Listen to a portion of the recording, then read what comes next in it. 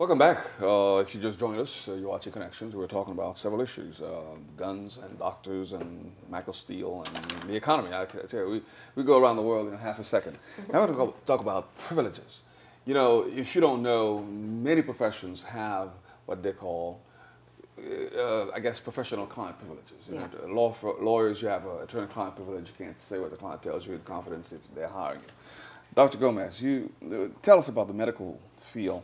How does that privilege communication issue play into what you do as a physician? Well, the essential element in this problem is a matter of how the historic relationship between a physician and patient has now been infringed upon by the way we have systems acting on it.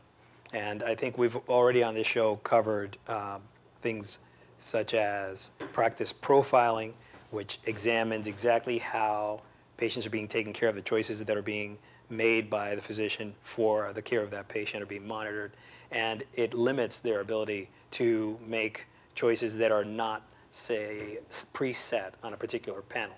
Those are, a particular approach may not be reimbursed or sanctioned, and now that's off the table. But moreover, and leading from what we were just discussing, there are attempts, not just like the one we just discussed with regard to limiting the ability of a physician to ask questions of a patient, legitimate questions with regard to their health, but also a variety of other regulatory processes that make no particular good sense. They just become policy. And I think we're going to be speaking about that a little bit. Well, let me ask Michelle on the down low here. If a patient comes to you and says, Doc, you know, I got this disease, that disease, or I haven't been using protection, whatever, do you have a duty to alert the authorities that this person here has just confided into me that they are having unprotected sex and they might be HIV positive or any other diseases, or if just any disease? Can you just say, hey, Joe, you know, my friend, guess who just came in? And it's what they said. Do you have any I could parameters? say it, and then I could be sued. Okay.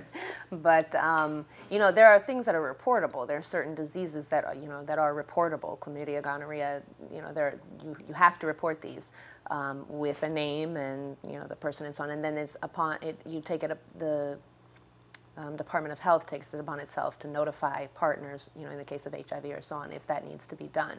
So we don't do any notifying of anybody, no. But we do report certain diseases, yes. Donna, let's talk about attorney-client privilege. Yes.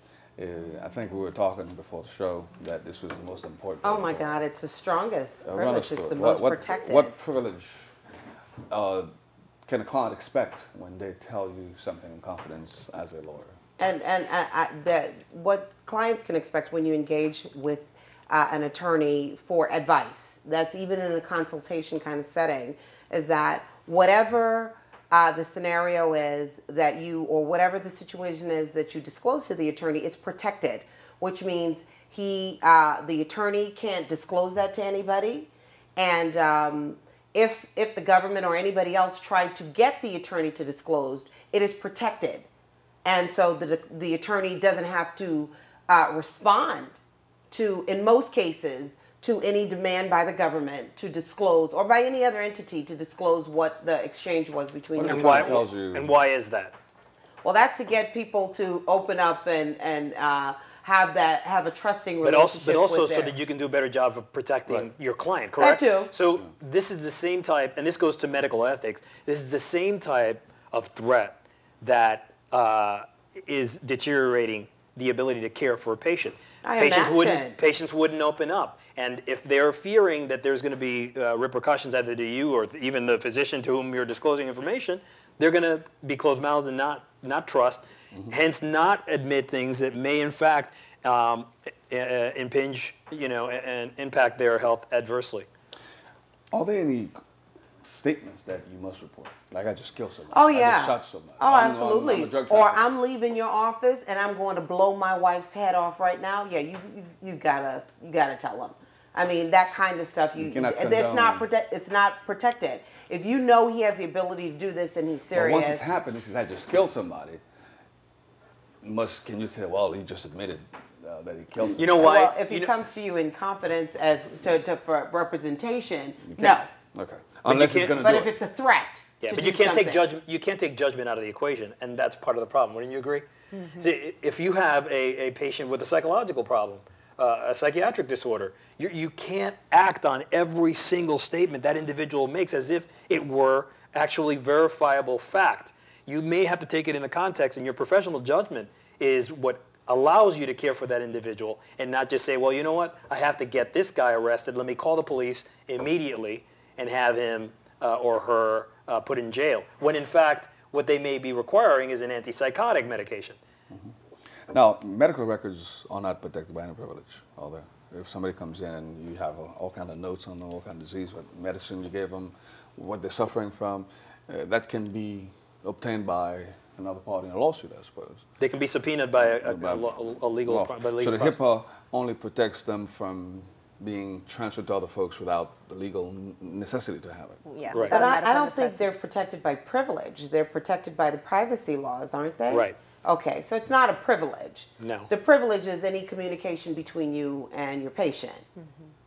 But I want to be clear. That's closer to the dynamic. Remember, we're not dealing in legal matters, generally speaking. So what we're talking really is privacy of personal, Yeah, closely but- held information. You know, But that person gives you an information that you write down, so technically it's part of what the person is telling you, even though it's regulated by the HIPAA from disclosure. But it's still something you get from the person telling you about what they are going to yeah, do. absolutely. You know, the IOM was kind of the impetus for the start of these HIPAA IOM laws. being? Oh, the Institutes of Medicine. Okay. I'm sorry.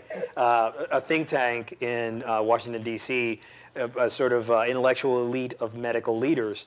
And they were concerned about how this information, how medical information needed to be protected, and appropriately so. But the bigger threat has always been the corporatization of medicine and how this information might be fed into systems to profile a patient and how that can be used in marketing or sold off, just like your information on Facebook or any other of the social networks might be sold off for commercialized interest. Now, you can't do that. If you did that for every patient interaction and it were available to insurances, and we're talking about an insurance system that is prior to impact by the current health law, which would compel them to maintain individuals on their health plans rather than drop them if they basically become too expensive. That's really where it came from. That's really what it was heading towards, not to interfere in simple interactions between a patient and a doctor trying to establish cause of disease and care for the patient. Now let's look at the other aspect, the CPA. I think I remember in law school there was all kinds of other privileges, psychiatrists, psychologists. But they're and flimsy. CPAs. Most of them, the privileges But are let's talk very... about the CPAs, because a lot of people hate the IRS because the IRS takes all your money every year, people feel.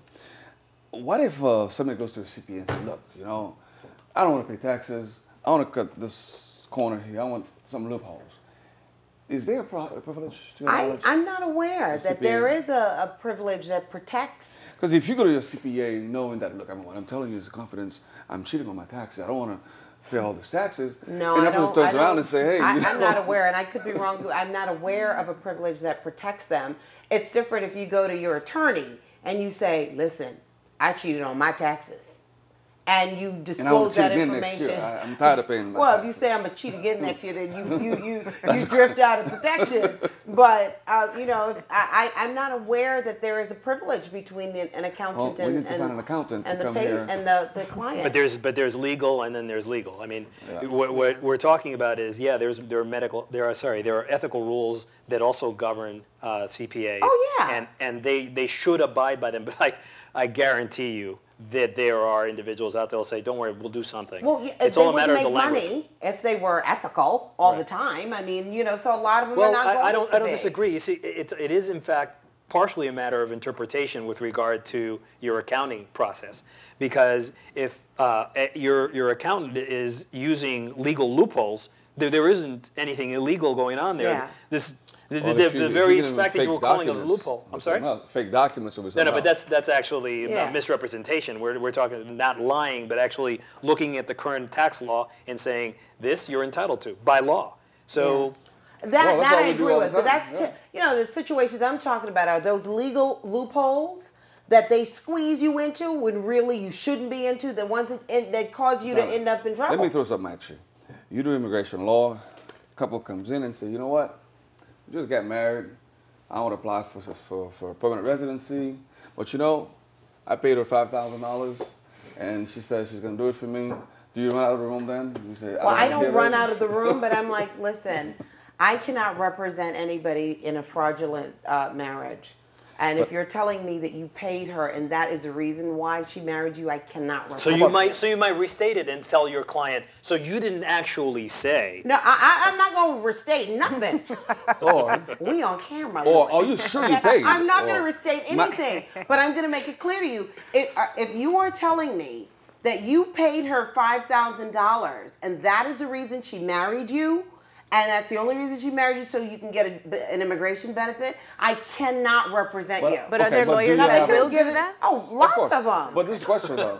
Do you have an obligation to, At least you're honest to about that. disclose? Do you have an obligation to disclose that this person just said they committed a crime? No, Or I don't is there a believe. privilege? I'm not aware of any affirmative obligation that puts us in a position where we have to. We do have to not partake in Yeah, it. but what's the difference when say I'm going to kill somebody tomorrow? I've just committed a crime. I'm going to go to immigration and ask for a benefit.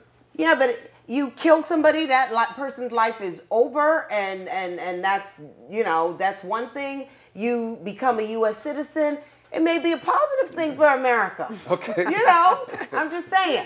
Hey, I'm just saying, you know. you hit it right on the head. You watch your connection. We'll be right back. Don't go away.